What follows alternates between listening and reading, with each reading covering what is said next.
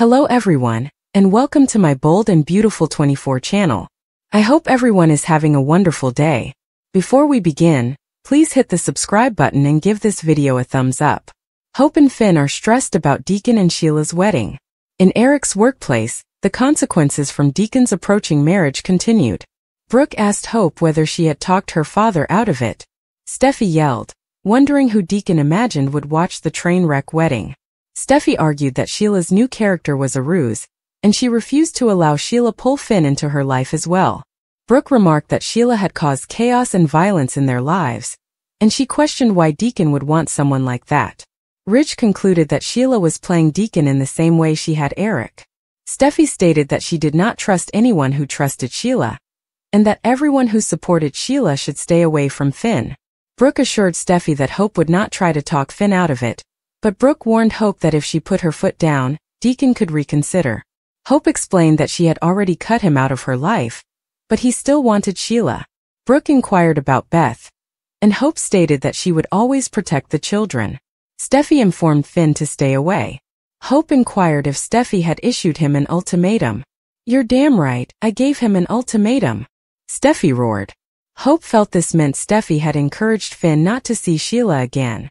Steffi believed she had, and she stated that he was faithful and committed to her. After Steffi had left, Brooke and Ridge continued to persuade Hope to give up on Sheila. Hope stated that she would never forgive or forget what Sheila had done to the people she cared about, but she couldn't deny that Sheila had not attempted to harm Steffi at the Cliff home. Brooke encouraged Hope not to give Sheila any thought. Hope said that it was not about Sheila for her. Hope, who had already lost so much, did not want to lose her father again. Hope mentioned something else regarding the wedding that she had not wanted to express in front of Steffi. Hope explained that Deacon had asked her to be the maid of honor. Ridge and Brooke were outraged by Deacon's plea, and Ridge believed Hope had declined. Brooke told Hope that Steffi was right about her, even if Brooke didn't want to believe it. Brooke and Ridge informed Hope that it was unacceptable. Hope stated that she was not inviting Sheila into her life. Ridge claimed Sheila merely needed a crevice to slide through. Hope argued that she would only make an appearance for her father, but Ridge stated Sheila would not view it that way. Brooke told Hope she couldn't do it. Hope argued that it was not about Sheila, but about her connection with her father. Sheila told me at Il Giardino that she knew her son cared for her.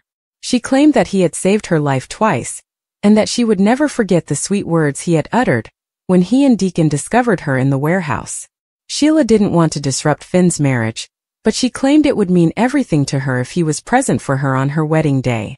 Finn was thrilled for Sheila and wished her the best. Sheila wondered if it was too much to ask Finn to dig deep and be Deacon's best man, assuming he couldn't provide his dedication because of his marriage. Deacon urged Sheila against pushing. Finn was glad he'd been asked, but he knew Sheila wanted more. Sheila, who hadn't meant to push, was relieved Finn didn't regard her as a monster. She regretted the dreadful things she had done and did not want to go back. She explained that she had been working hard on herself. She said Finn and Deacon saw it, and Steffi might see it someday. Sheila recalled saving Taylor on the hospital roof, as well as saving Kelly. Finn flashed back to his moment of distraction and Sheila rescuing Kelly. He felt grateful that Sheila had been present. Deacon insisted that Sheila was not a threat to Finn's family. Sheila stated that she would go to any length to defend his family, recalling her confrontation with Sugar. Sheila wished she could save Steffi from that night. Finn replied that Steffi and the children were okay. Sheila appealed for just this one thing. She believed he could persuade Steffi and claimed that he was the reason she and Deacon got back together. She requested him to do it for her. Finn said he wanted Sheila to be happy, but he couldn't attend her wedding. Sheila felt it was because of Steffi, but he said it was due of himself and his dedication to his wife and children. He'd always put Steffi first. Finn wished Sheila well and then went. Later, Sheila stated that it had been a wonderful idea. Deacon scolded himself for thinking it was worth the effort. He hugged Sheila and apologized. Sheila reasoned that she'd raised her own hopes, and she assumed Finn's desire to travel was some sort of consolation.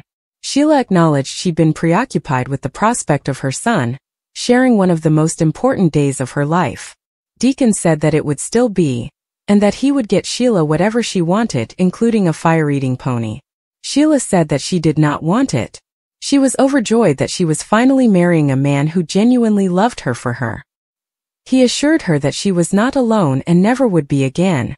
Deacon wishes he had convinced Finn. Sheila commented that Steffi would rather see Finn unhappy than feel differently about her. Deacon stated that Finn and Sheila will both be in pain.